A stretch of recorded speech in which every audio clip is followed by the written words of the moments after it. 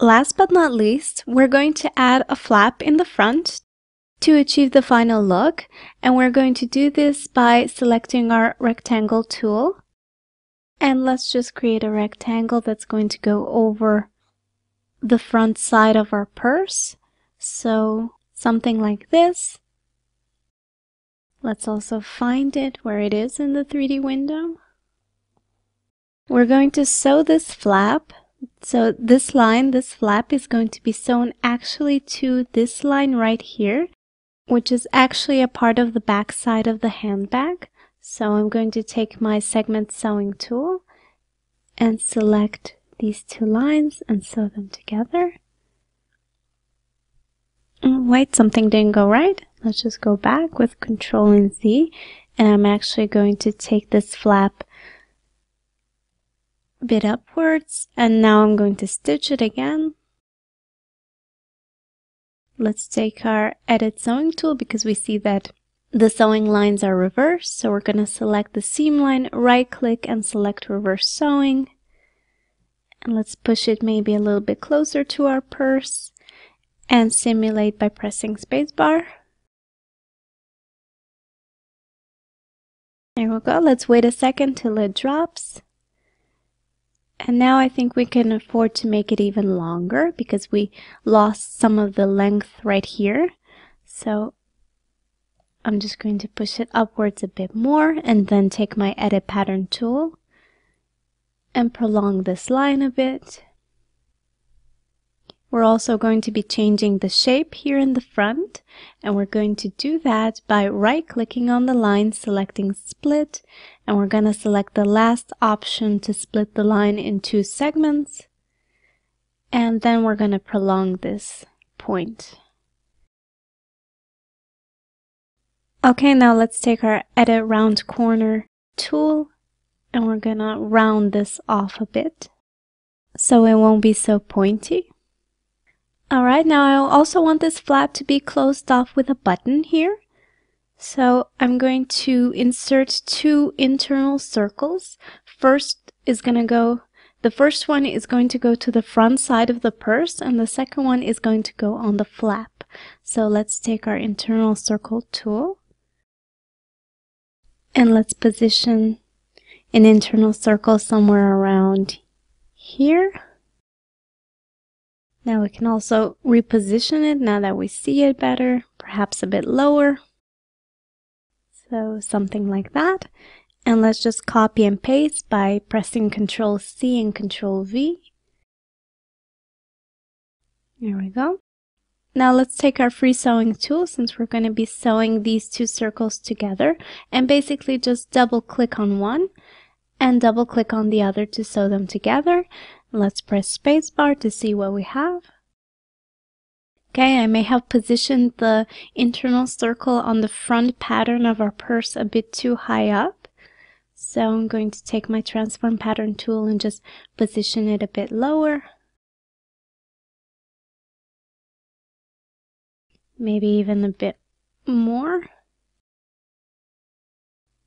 Alright, and let's not forget to select the second layer and also apply that material to the flap that we just created. So drag and drop. There we go.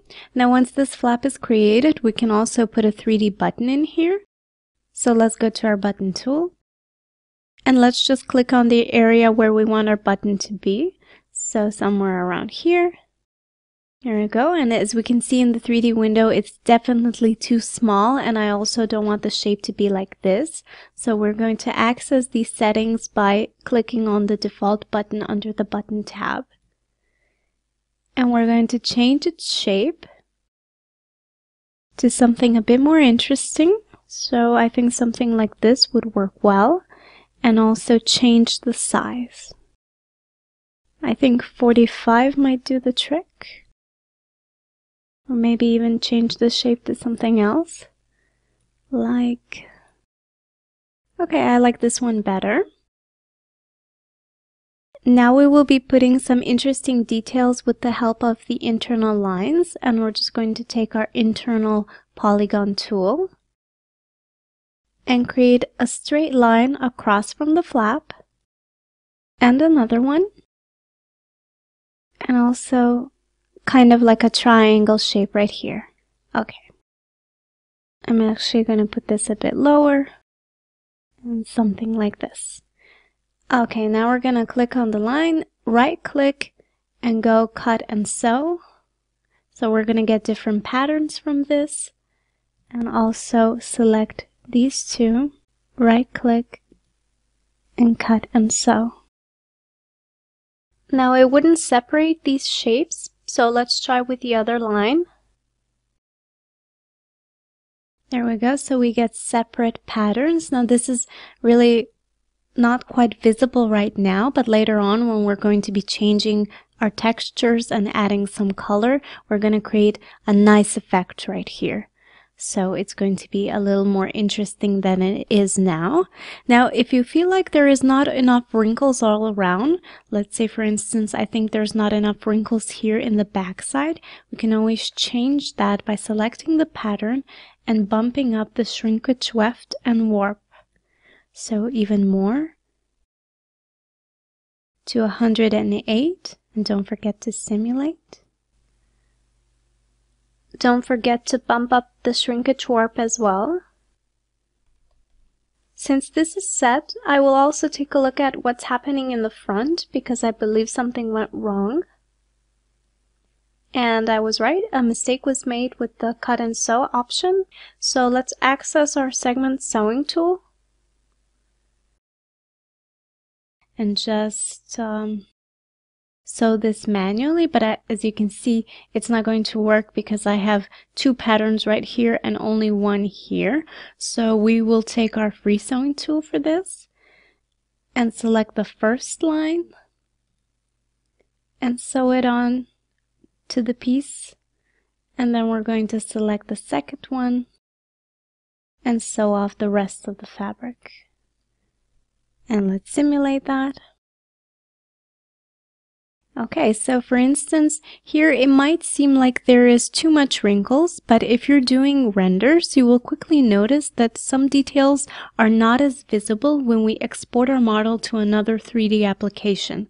So when we're adding some lighting and textures, those wrinkles can be even less visible. So what I like to do is I always like to exaggerate a bit in MD. When stitching handbags and furniture especially, you will not be able to get away with a little bit of sculpting, especially when you're doing close-ups. Things like wrinkles can be easily added on later, or erasing certain stitches and bumps that you don't need. It's very common for creative professionals to achieve a basic shape within MD and import that model to ZBrush or another similar application and clean up the model there, and perhaps add any additional detail if it's needed. For instance, for my handbag, I erased the stitches on the sides and also added some wrinkles. So if we take a look at the back side of the purse that we just created, we quickly see that its effect is very similar to a cushion or maybe even a Chesterfield sofa. So you can create all of these things in MD as well, using the same techniques and tools as used for this handbag. This brings our module to conclusion, and in the next one we will be covering materials.